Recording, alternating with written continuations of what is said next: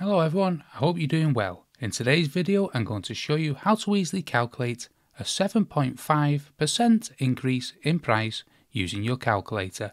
Let's dive right in. Let's start with our first example. Imagine you have an item priced at $7,520 and you want to calculate the final price after a 7.5% increase. First, press the plus button on your calculator. Next, type the 7.5, representing the 7.5% increase. Finally, press the percentage button. The calculator will show you the final price. So, after a 7.5% increase, the final price is $8,084.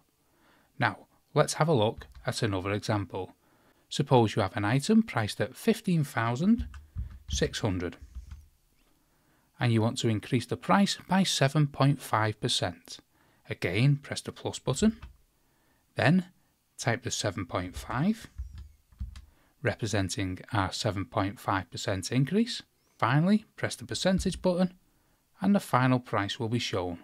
So, after our 7.5% increase, the final price is $16,770. And that's it. This is the fastest way to calculate a 7.5% increase in price using your calculator. If you found this video helpful, please give it a thumbs up and subscribe to my channel for more useful tips. Thanks so much for watching, goodbye, and I'll see you in the next video.